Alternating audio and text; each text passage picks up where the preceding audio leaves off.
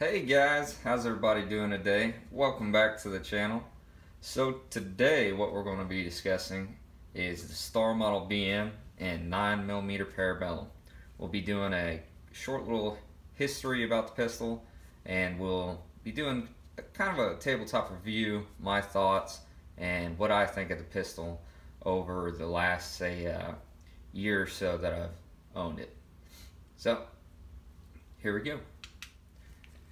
Now, a lot of these Star BM pistols will come in their original box. This one happens to come in a cardboard box. Some in the past have come in plastic boxes, and they're usually not original to the specific firearm. Whenever agencies, or I should say police agencies, turned in their used weapons, they went back to Star, and a lot of them were refurbished. So boxes and things of that nature were swapped around.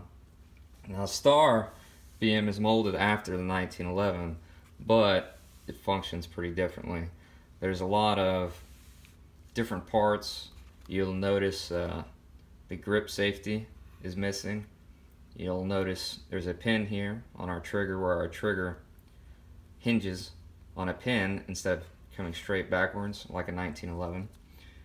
You see this particular BM came with a pretty cool instruction manual. It's pretty cool. Now, most of the pistols will come with your cleaning rod, one magazine. Magazines now have gotten pretty expensive. I got lucky whenever I bought my BM that I've gotten a few extra magazines, because I see now they're running about $40. Now, this BM is in excellent condition. Go ahead and check. It is unloaded, no magazine.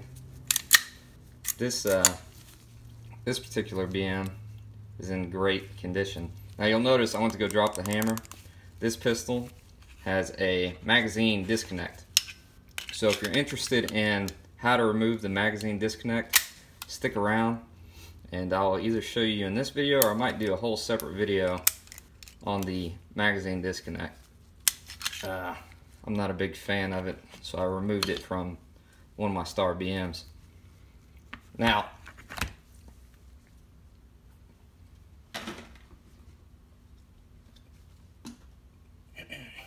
the Star BM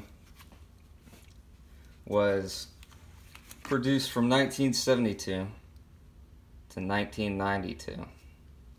So for 20 years they built these pistols, and they never made any changes on them. These pistols were, from inception, designed and built the same way for 20 years, which is good for us surplus buyers, because I know they say there's not a lot of parts for these out there, but eventually they're going to start showing up. They got to, right? The more people play with them, the more people break them, they're going to end up parting out the guns. So we should be able to find some parts for them in the future. A lot of people recommend changing out the firing pin or maybe the extractor spring. I haven't had to worry about any of that. I have two Star BMs, and both happen to function great. I'm not worried about the firing pin. As long as you're not dry firing the pistol, you should be alright. The firing pins are known to be a little brittle, so if you're going to be dry firing the pistol, please just use some snap caps. You can get some snap caps off of, say, Amazon, and then you can practice dry firing your pistol, if you so please, indoors safely. Now, these firearms, they're great firearms, easy to shoot, mild recoil.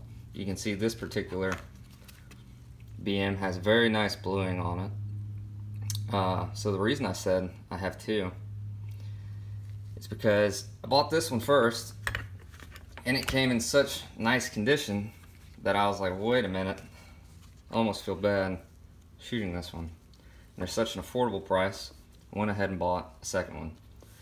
Now, the second one I bought, still a great pistol, just a little bit more wear. You can see a little more wear around the trigger, a little more wear on the front and back strap, which is perfectly fine. I shoot the daylights out of this pistol. I absolutely love it. So while we're here, let's go ahead and do a field strip, how to disassemble the firearm. Now you can see it's on fire, clear. Alright, what we're going to start off by doing is racking the slide back, and we're going to interface this safety notch into this detent here. Once you get the pistol or the slide back, we can go ahead and depress the slide release. We'll press that in. Well, and that pops our slide release all the way out. Now, maintaining the slide, we can lower our safety and the slide will come right off. You can see already how my recoil spring is wanting to fall out. That is easily pulled out. Now, what you'll do is you'll take your drop link, or your barrel link, whatever you want to call it, drop it down, lift up on your barrel and push it out. And let's take our barrel bushing out. That'd help. The barrel bushing, all you do is rotate it, and that pulls right out. So we pull our barrel bushing out, pull our barrel out, and voila. We have the pistol completely disassembled. Now, as I said, you can see this one has a little more wear. Perfectly normal. See a little copper build up from where the nose of the bullet's been hitting the feed ramp. Overall, a good pistol. You can see they do have a, what would you call that, a color case hardened hammer. That's pretty cool. But overall, a real fun pistol to shoot and own. I do recommend, if you have not picked one of these up, to pick one up. I mean, they are absolutely a blast to shoot. I know me, in my case, I have a lot of 9mm pistols that's my favorite caliber when it comes to handguns. It's cheap to shoot. I have fun shooting it. Now, let's go ahead and put this bad boy back together. Drop link down, slide it into our slide. Go ahead and get our bushing, put it in like so, and rotate.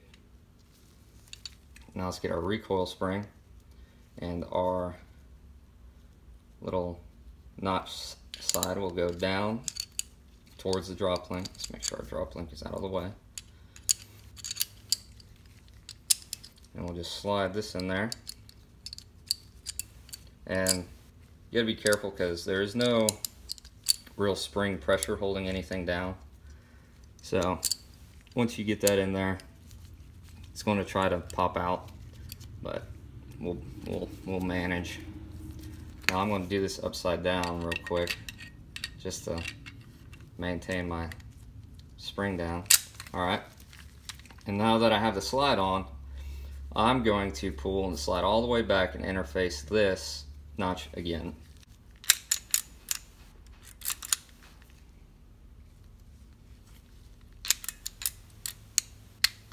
Alright, now that I've got that back, I want to locate my drop link, give my pistol a little shake, and I see that it has fallen into the hole.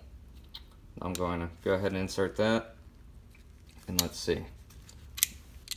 Inserts very easily, and we'll just go ahead and depress it into the side of the frame. Alright, I'm going to drop my safety again. Function test.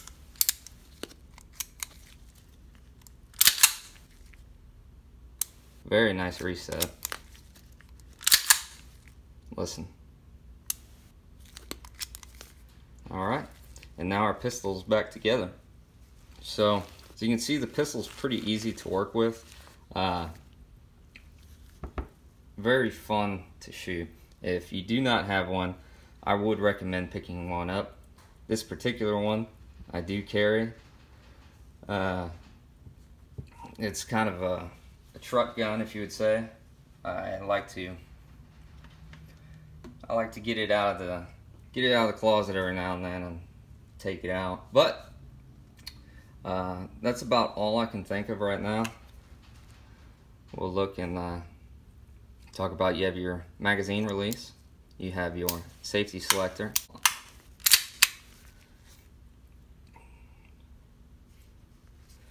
Something I did not cover were the sights. The sights are not terrible.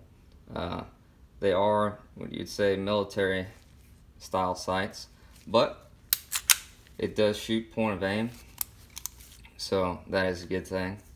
And if you want to learn about how to get rid of that magazine disconnect, I'll teach you. This one has had the magazine disconnect removed, so when you pull the trigger without a magazine, the hammer does fall. Unlike the other pistol, which I was going to leave just all original. But if you'd like to see how to remove that magazine disconnect, I'll put up a video of that shortly. And I appreciate y'all stopping by today, and y'all have a good one.